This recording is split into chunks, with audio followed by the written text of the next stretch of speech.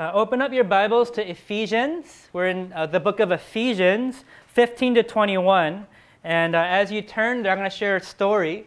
So about 2 years ago, when our church was meeting in this space, and back then, about 2 years ago, I would stand up over there, and all the chairs would be lined up facing that way. It was this long row of chairs.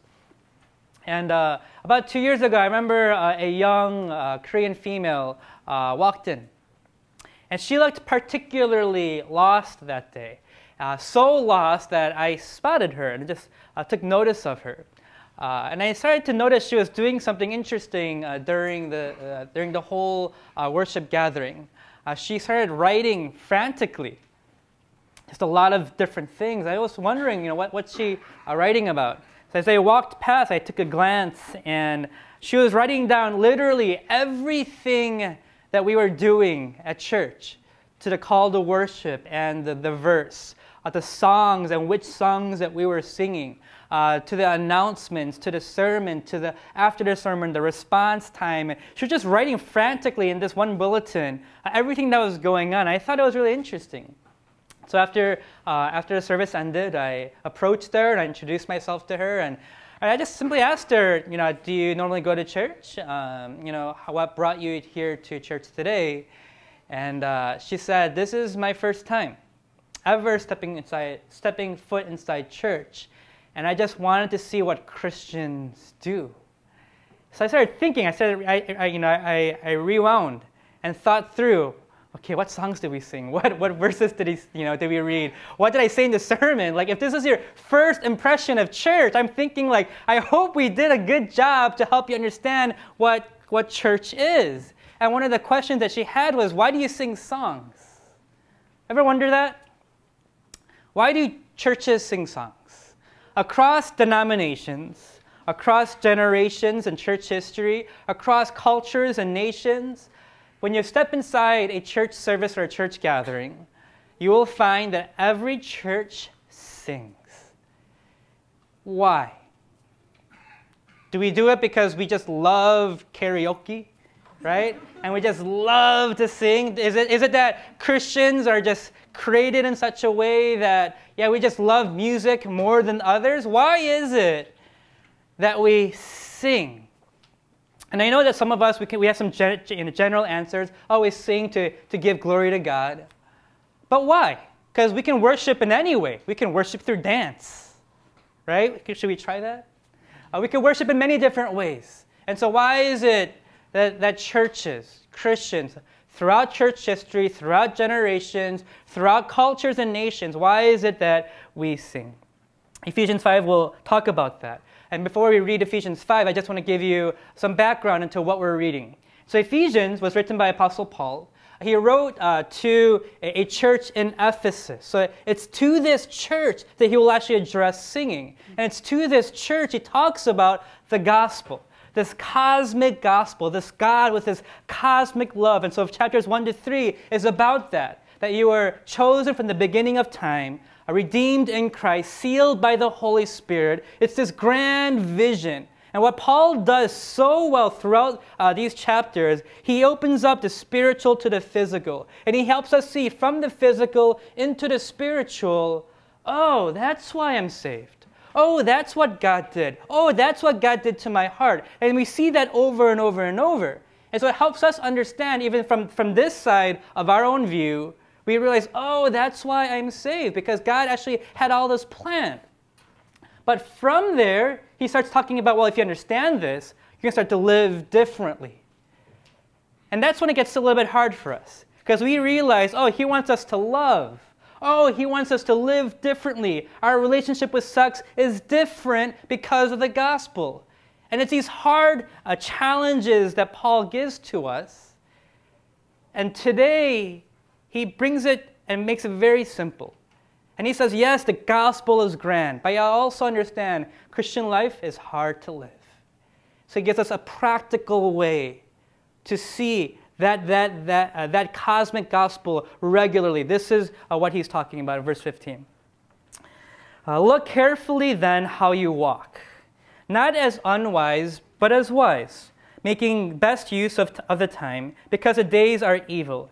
Therefore do not be foolish, but understand what the will of the Lord is, and do not get drunk with wine, but for that is debauchery.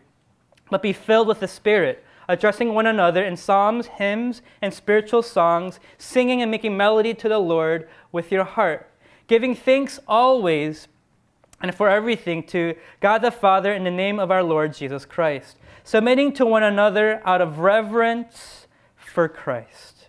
This is the big idea today. The big idea is that singing is not pointless. Singing is not pointless, but what it does is it awakens and deepens your faith. That's what it should do. And once you see all that happens again on a spiritual level, because with our own physical eyes and ears, all we see is singing. All we see and hear is someone strumming a guitar, right? Sometimes you see someone strum a guitar really well. Sometimes you hear someone sing extraordinarily well. But what he helps us see is what happens on a spiritual level when we worship. In verse 15, he says, "Look carefully then how you walk, not as unwise, but as wise." We have to understand the context of what that means. Going back to verse 1, it's in the context of love. In verse 1, chapter 5, it says, "Walk in love." So when he says here, be careful how you walk, he's now then asking you, church, how are you doing today with loving? That's the question that Paul would have for you. Think about it. Are you a loving person? Do you consider yourself a loving person? Because the call that God has for us is that we would love God and love our neighbor. So the question is, what Paul is saying is, well, think carefully. Look carefully then. Are you loving people? Or do you get frustrated, annoyed, impatient? Underneath your breath, you complain. Maybe all your prayers are complaints about other people. There's no love. There's no patience for others. Are you loving God? Right? Do you love Him with your heart? Do you delight in reading His Word? Do you delight in spending time with Him in prayer? I think what I just did is discourage everyone, right? Because that's a reality. I think if you're really honest with yourself, you realize how challenging it is to love. And that's what he wants us to see. The call is no less. The call is never compromised. The law is never compromised. The standard is always the same. You have to love. So he says, look carefully then how you walk, how you love, because, in verse 16, the days are evil. The way that I would interpret it in the context of love is love, be careful how you love, because there's very little love today. It's a loveless world. I think that's what he's saying. Be careful how you love, because it's very hard to love, because very few people love well.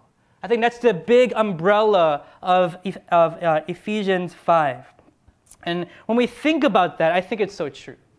Right? When I asked you, maybe I was to ask you, hey, let's go out, to Seoul Station every day and just try to find one person and really just try to get to know them. And let's say I gave you the gift of speaking Korean if you can't speak Korean. And so now there's no excuse. There's no language barrier. And I say, I'll give you the food.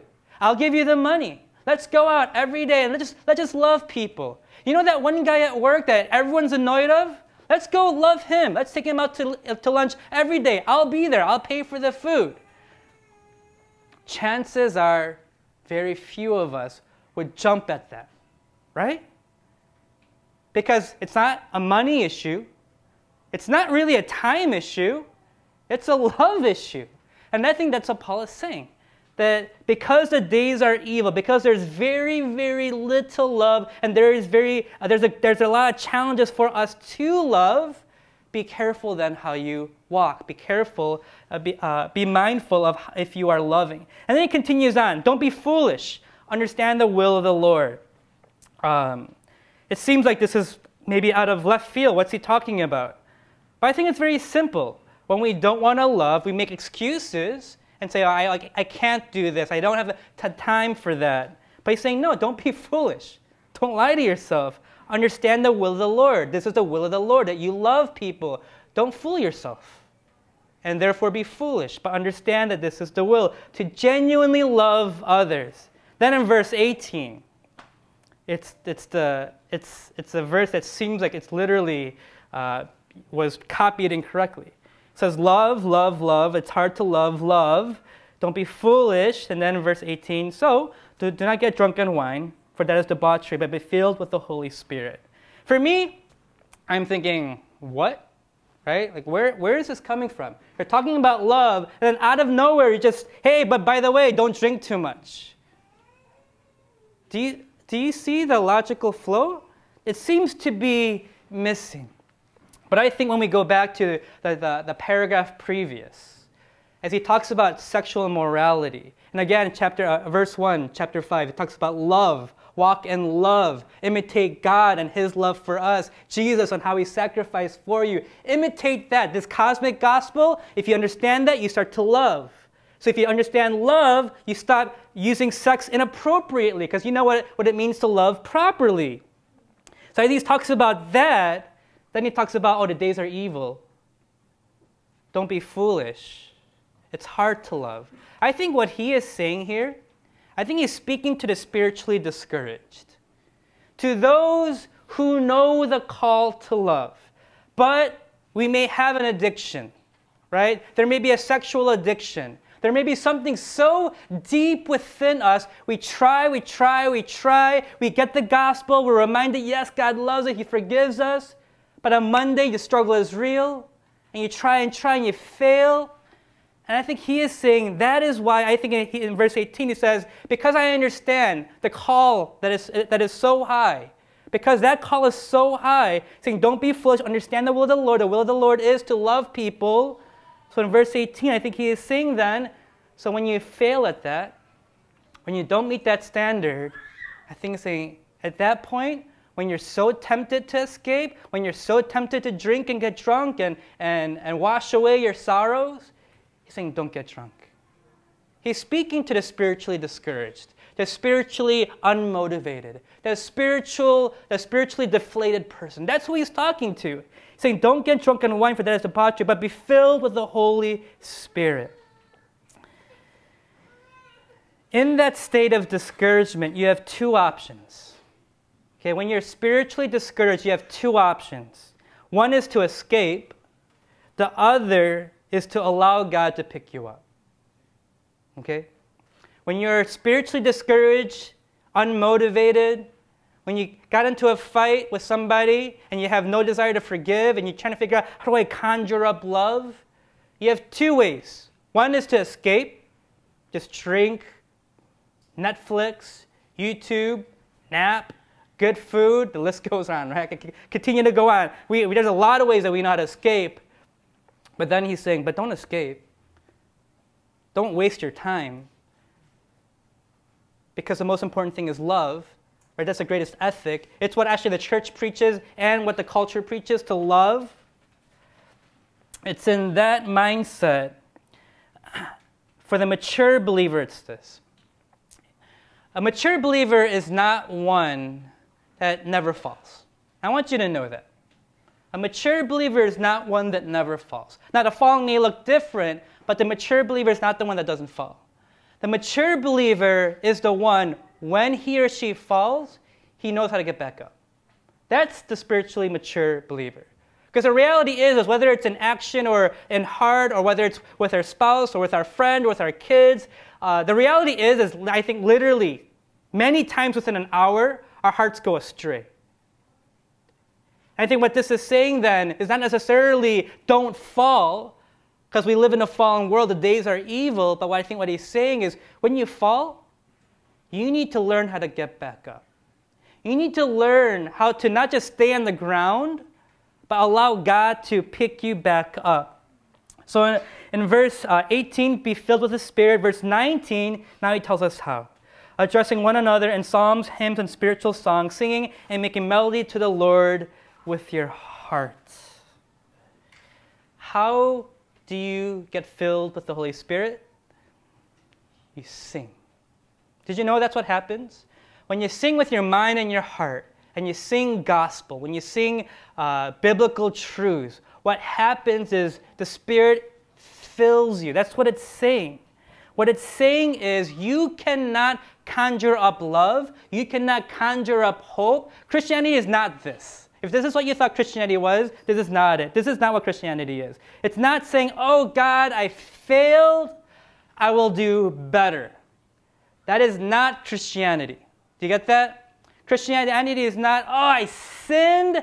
I will do better next time.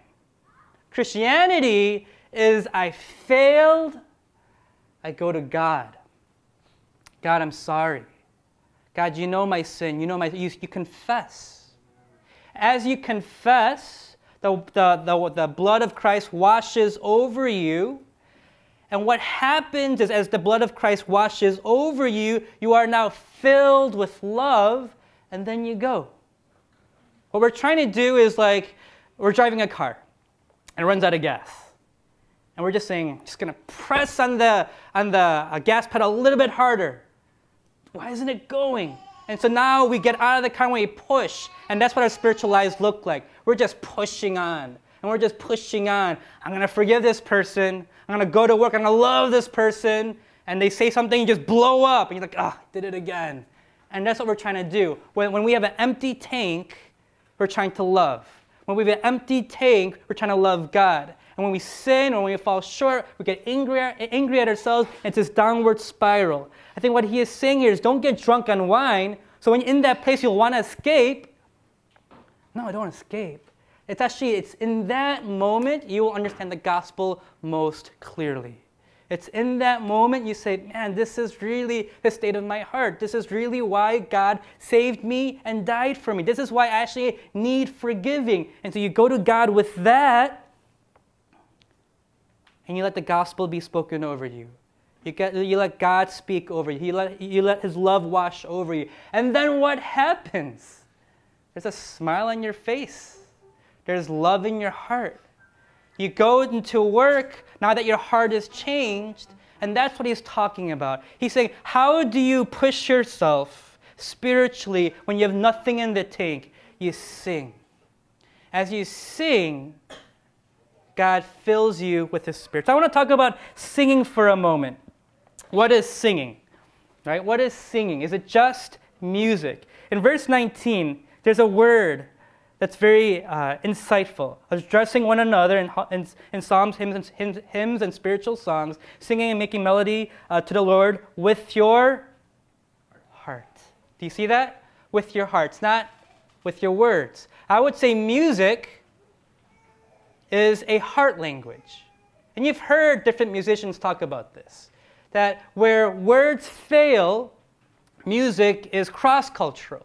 And the power of music is that you don't have to have the same language spoken, but music is powerful because I believe it's a heart language. You know what Gloria Estefan said? The rhythm is gonna get you. No one here. You remember that song by Gloria Estefan, The Rhythm is Gonna Get You? It does, right? She was right. Like, it gets you. The music gets you. There's so many songs that can spit out right now. And for some of you, you'll go right back into college, right back into high school, right back into maybe that wedding day. Right? I could say, Bye Bye Bye by NSYNC. And immediately all of you is like, oh, I remember where I was. I was in junior high. I was with my friends, you know? There's so many songs like that because that's what music does. It speaks to your heart in a way that words simply cannot. There's a song that was very popular several years ago called Happy by Pharrell. I think that's an iconic song in that, right? Where just the beat and the lyrics, you could be angry, upset, you hear that song, and just for some magical way, it changes your heart. That's the power of music. It's God's gift to us. In American Idol, the show, music talent show, in this show, one of the things that the judges often critique the singer of is this. They'll often say, you sing it technically perfectly, but they say often, oh, I didn't feel it. Because that's what music should do. You should feel it. And that's what music has the power to do. I can speak off a lyric that we just sang, but it's something totally different when you sing it. Dumbledore in Harry Potter says, "Ah, music," he said, wiping his eyes, "a magic beyond all we do here." A magic beyond all we do here. That's the power of music. It's the second most commanded practice in Scripture. There's 150 Psalms. The Psalms are the songbook of the Israelites. It's an integral part of your faith. Psalm 57, 8, 9 says, "Awake, my glory, awake, O harp and lyre. I will awake the dawn. I will give thanks to you, O Lord, among the peoples. I will sing to you among the nations." Why does it say awake? Isn't that an interesting word? Awake, my glory. Awake, O harp and lyre. And then says, "I will awake the dawn." It's speaking to the power of music. You can read the Bible sometimes, and it's not hitting you. You know what I'm talking about? But then you could put on a song, and you could sing through that song. And for some reason, it's through that song, God starts to almost massage your heart, awaken your heart. That's what singing does. So when you come every Sunday, that's why we sing. Because we can't literally, physically massage our hearts, right? I wish we could, but we can't. And so what do? God gives us the gift of music to sing, and through singing, you're able to shape your heart. It awakens the heart, but also it deepens the faith. It deepens your faith. When I talk about heart, it's not just about the emotions, as I mentioned before. It's the place in your heart where your deepest commitments are. Right? It's the place in your heart where it's from this place you make your choices in life. It's from this place, it's where your deepest loves and hopes are. It's because of this is why you move forward. And when it says in here that this is the place in which you sing, so much of the truth that we have here, because it's not actually in our hearts, we sing. And so as you sing a lyric, a verse, over and over, what it does is it shapes your heart and it deepens your faith. C.S. Lewis says this about the power of psalms and music. "I think we delight to praise what we enjoy, because the praise not merely expresses, but completes the enjoyment. It is not out of compliment that lovers keep on telling one another how beautiful they are. The delight is incomplete till it is expressed." I mentioned this a few weeks ago, but it is like the idea of you watch a sports game, and when someone scores or someone makes a basket, what if I was to tell you you can't celebrate that? Think about it. Everyone is watching the game, and someone makes this amazing shot, kicks this amazing goal, and everyone erupts and celebrates, but you can't. How would that interfere with that experience?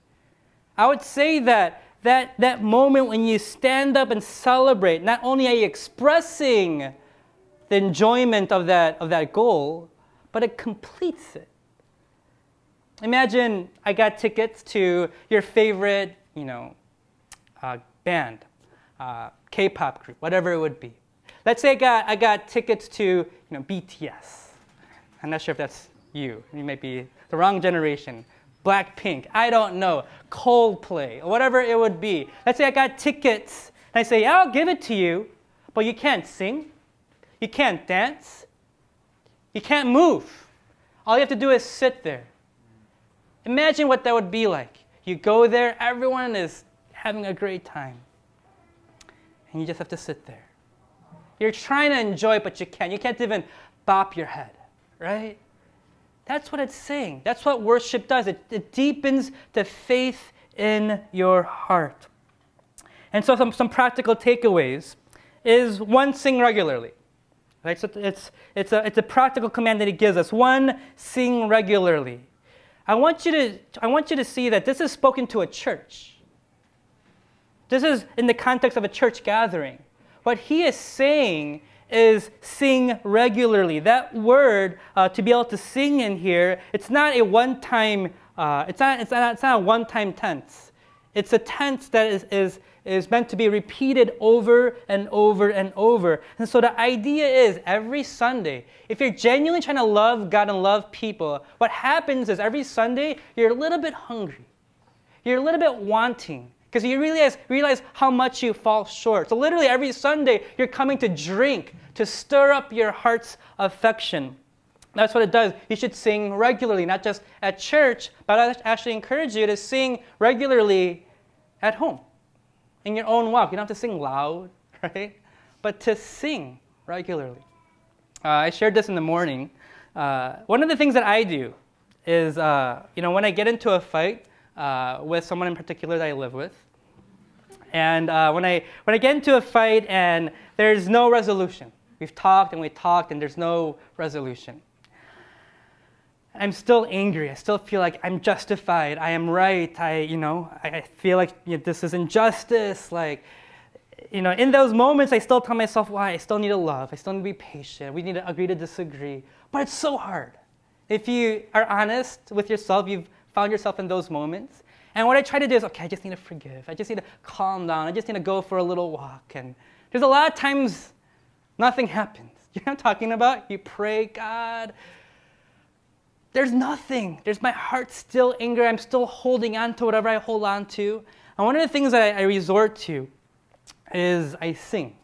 I put on a song or I just go for a walk. And in Seoul, it's so loud that you can hum underneath your own voice, or you just kind of hum and no one really hears. And so I'll actually do that. I'll go out and there's people all around me, but I just sing a song that's gospel, that has gospel truth. And I find that when nothing else works, that's what works. I remember a time about 7 years ago. Again, same illustration. I was in an argument with someone I live with. And then this person I live with is my wife. And it's someone I love. But it was at a point in our marriage, it was very dark 7 years ago. I actually didn't know how can we stay married for the rest of our lives. It was really, I think, dire. It was probably our lowest point. I went to church. And it was at church before the word. And I've been going through it. It was probably a few months of this. And the sermons weren't speaking to me. But nothing was working. I felt like the community that I was with wasn't really, I felt like available for me. But God broke through one day. And it wasn't through a sermon. It wasn't even through a friend. I was sitting in the front row because I'm a pastor. And I was sitting in the front row and it was the voice of the church just singing this one truth of a lyric. I just remember tears streaming down my eyes. Just finding hope through the truth of what the church was singing. It's powerful because on a spiritual level, God's touching the heart through the song, through the voices of the people. With our eyes and ears, it's just us singing. Doesn't all sound very good at times, right? But I actually believe one of the most beautiful sounds God hears is not when the great opera singer sings. It's when the redeemed, brokenhearted sing. I think he delights in the church, which is the practical step number 2. Sing at church. Sing regularly, but sing at church. You may not be good at reading the Bible. You may not have a good practice for that. I would say one of the steps, that if that's hard for you, learn to sing. Just put on a song and sing. But also sing at church. It says, addressing one another. Isn't that interesting? Yes, you sing and make melody to the Lord, but it says before that, how do you be filled with the Spirit? You address one another. I experienced that so many times in the story that I just shared, but so many times. It was just about 6 months ago, or 6 weeks ago, I was standing right here. I just remember the church just singing. And I just was so humbled by the love of the people in this church. Because what you see, what's represented in each voice, it's not just a mediocre voice, right? And each voice that sings with passion is a heart redeemed, forgiven. That's why they sing. That's why we sing. You see, at our church, I want you to know this. This group up here is not the worship team, right? They orchestrate the music, but they're really just the music team. I want you to know the worship team before God is you. Do you know that? It's you. God is not waiting for that guitar player to do this crazy riff, right? He's not waiting for the awesome singer to go on this crazy thing. But it's God longs for His church gathered together, singing truth. To God, that's the worship team. And I promise you, when we sing with passion, there are people in this room getting healed. There's people in this room, different struggles are being broken. When we sing to the Lord, there's something spiritual that happens. Even if we had the best singers and best piano players and guitar players, if they were up here and they're playing so well that we start to take our eyes off of God and at these people, you know what I would say as a pastor? We're not doing a good job. Because the goal of the team up here is for you to sing. And so even today, when we close, my encouragement to you is sing. Because by your voice, not only is it pleasing incense to God, it's a ministry to one another. But you may be thinking, I'm a bad singer, right? That's not me. You know, I like the word, I like truth, but that's not me. One of the people I've been most blessed by in worship is a friend of mine, Sahid, who is from Africa. He's probably like 6'2", like thick, strong guy. We did missions training together, and the church that I was at that time, missions training literally was also physical training, so we would run like 3 or 4 miles. At that time, I was in great shape. So I was always number 2, though.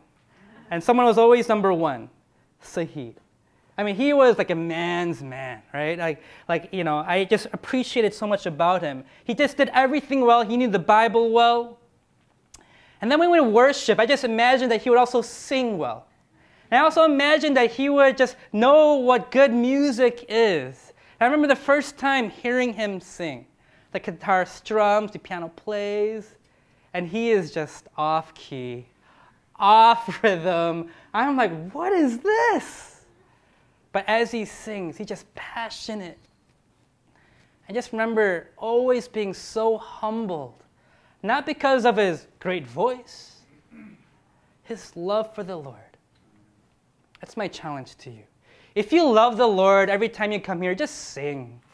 Don't be worried about, am I on key, am I off key? Just sing. Because your passion to the Lord will be a ministry to somebody else. So when you come to church, sing. Lastly, sing wholeheartedly. Psalm 63:4 says, I will bless you as long as I live, and in your name I lift up my hands. Some of you come from a more charismatic background, and so you're actually very comfortable lifting up your hands, maybe even bopping your head a little bit. If you come from a Presbyterian background, like this is a little bit much, I know. It's like, whoa, what are we doing here? But I believe it's this. I don't think there's any one right way to worship. But I do believe it has to be wholehearted for you. So if you are the kind of person that's a little bit more reserved, you don't like to move, that's fine. But my encouragement to you is learn to worship with your body, to open up your hands, to sing. Maybe when your spirit really moves, you can put your hands up. What that does is not only does it, I believe, actually shapes your heart as you shape your own body. I think it shapes your heart. But also, not just that, I believe it's a ministry to somebody else. Because I know so many times seeing not just Sahid, but another friend, if they just sing, it's a ministry to me. I think it's actually, in one sense, very selfish to say, yeah, I'm not a worship person. I just want to come 15 minutes, after it starts, so I can get here for the sermon. I would say selfish. Because you may not be a great singer, but if you love the Lord, bless somebody with it. By your conviction, by your passion. Sing wholeheartedly. Learn to, I would say, even use your hands and your body. As we close, I want to help you see now how Jesus does this. Because you'll be surprised that even Jesus sang. Did you know that? Jesus sang. The verse is not up here, but Matthew 26:30 references Jesus singing hymns. Jesus worshiped. He was not too holy for worship. He did not see it pointless, but even in Jesus' heart, there is something that happened to his heart when he sang. That it stirred, I think, affections for God. But Hebrews 2:12 is the verse I want to close with. Hebrews 2:12. This is a verse that speaks of Jesus. It says, "I will tell of your name to my brothers." This is in the words of Jesus in one sense. "In the midst of the congregation, I will sing your praise."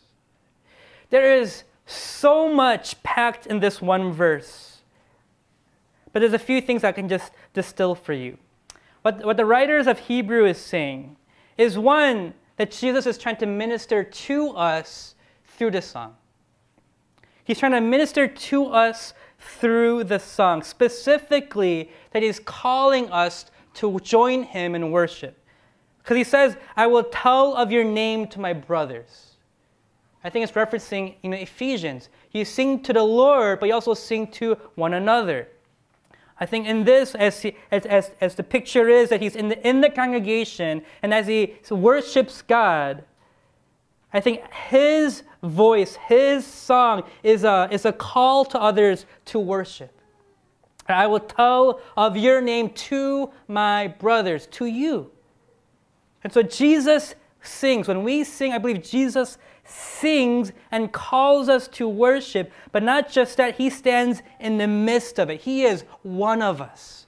He does not, and I want you to see this, he does not just stand and receive, but he says he stands in the congregation to worship. Why? What does that mean? What theological implication is there? This verse is taken from Psalm 22. Psalm 22 in the beginning says, my God, why have you forsaken me?" It's the words of Jesus on the cross. Do you see what he's saying? That psalm, Psalm 22, as Jesus says, my God, why have you forsaken me?" What he is saying is, for the first time in history, God the Father and God the Son, that relationship is broken because our sins have been put upon Christ. And it's in that he says now, not my Father, but my God, why have you forsaken me? And later on in that psalm, it talks about the crucifixion. It talks about the resurrection. And now when he says, I am in the midst of the congregation singing, he is now telling us the reason you and I, the reason we can sing, the reason when we struggle with sin, when we struggle with different sexual addictions or any kind of addictions, whenever we fall short from that standard of love, he's saying the reason you can still confidently sing is because of the cross. Psalm 22. So every time you come here, you are claiming the blood of Christ. And when you claim the blood of Christ, no matter how fallen you are, nothing will separate you from that. Nothing will separate you from his love, from his blood. And so my encouragement then is, especially when you are broken, especially when you are hurting, especially when there's no hope, come to church. And when you feel like you can't give anything to the Lord, when you feel like you can't make any commitments to God, just receive the ministry of that brother or that sister singing. And what happens over time is in your heart there's joy that's restored, love that's restored, peace that's restored. And as we sing, Zephaniah 3:17 says this about God, the Father. The Lord your God is in your midst, a mighty one who will save. He will rejoice over you with gladness. He will quiet you by his love.